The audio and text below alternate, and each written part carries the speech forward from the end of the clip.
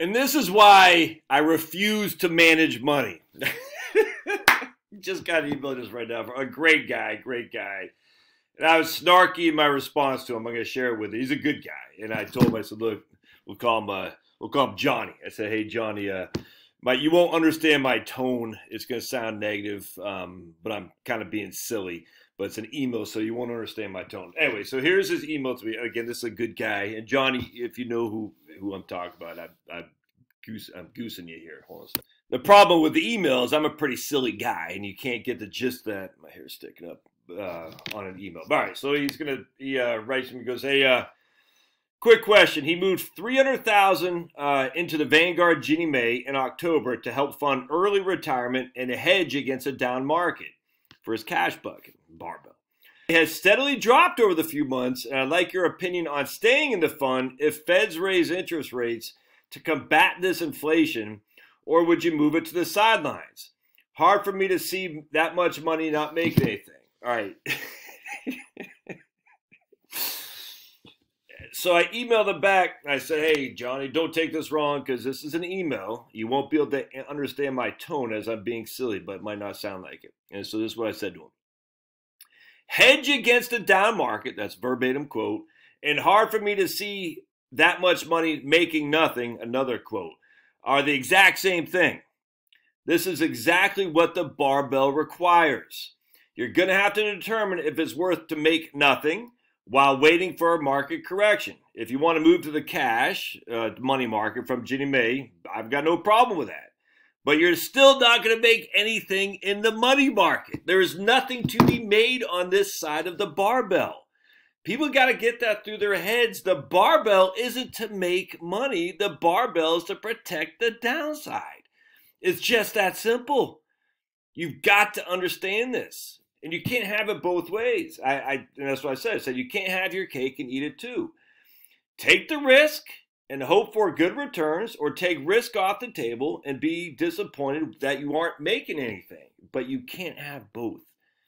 It's this is why this is why you can't win as a money manager, because people are never. And look, I'm not bagging on this guy. I get it. What I'm saying is like, man, and so, but I had a chuckle too. So I went to look. I said, what has Ginnie Mae actually done here? And I said, oh, it's. So he said back in October. So October is when he puts $300,000 in Ginnie Mae, and the price we'll just say it's 1064. Now it's down to 1048. 1064 down to 1048. All right, that's without any interest, by the way. So we're just using the price per share. So 1064 minus 1048 divided by 1064. He's down 0.5% on the price per share. Ginnie Mae's probably paying what's Ginnie Mae paying right now? According to Yahoo, 1.11. So you divide that by 4. So he's down about 1 percentage points. So $300,000 is worth what $297,000 right now. He's lost $3,000. I just look, and I'm not. You do whatever you want to do. I don't care. But the point about the barbell is you're not gonna make money in the barbell, my friends.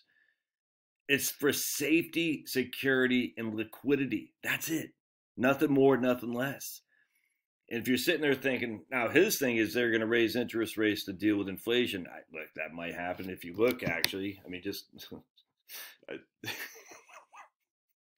why do you think I just badger people so much? The idea that the Fed raising interest rates can be inflation. It's not. And the Fed knows this, man. They know this.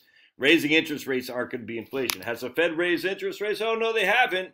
And let me just show you something. The Fed has not raised interest rates, and yet look at this. Look at that. It's a 10-year Treasury. Interest rates have gone from 1.45 to 1.77. That's a 25 basis point increase in interest rates in less than a week. Has nothing to do with the Fed raising. It's just people are saying, ooh, I better sell my bonds because they might raise. Or they're saying, ooh, I better sell my bonds because I don't know why. Frankly, I don't get this, but whatever. I mean, it is what it is. The rates fluctuate. Has nothing to do with the Fed. The Fed doesn't raise long-term rates. Now, the Fed might not be buying as many bonds. That might be why the rates are going higher. I don't know. I frankly don't care. Short-term stuff. If you just look at history of any bond fund, I implore you to do this. Look at the history of any bond fund. If year one is down, the next year is up. every single time. It's nuts. I cannot guarantee that'll happen again. I have no clue. But the point about the barbell, isn't to make money. It's simply to protect it. And if you think the Ginnie Mae being down 1%, $3,000 on a $300,000 investment is gonna, if that's what's getting you want to get out of the Ginnie Mae, well, heaven forbid, then you should by all means go to money market or CDs. I got no qualm with that, but you're still not gonna make any money, and that's why I don't manage money, because you can't win here. You're forever gonna apologize, and this is what McKitsa says on the diversification. Being well diversified means you're always going to have to say I'm sorry, always. And I completely agree. And look, and I'm my man Johnny's a good guy. I'm using him for an example for you to learn. I'm not bashing him. I completely get it. But pull your head out and say, why do I have the barbell? What's the point? And you got to start with that premise. If you're looking at short-term prospects, you're doing it wrong. Retirement is a long game, my friends. Long game. You got to protect the bottom line first and foremost. All right, love to hear your thoughts. Thanks.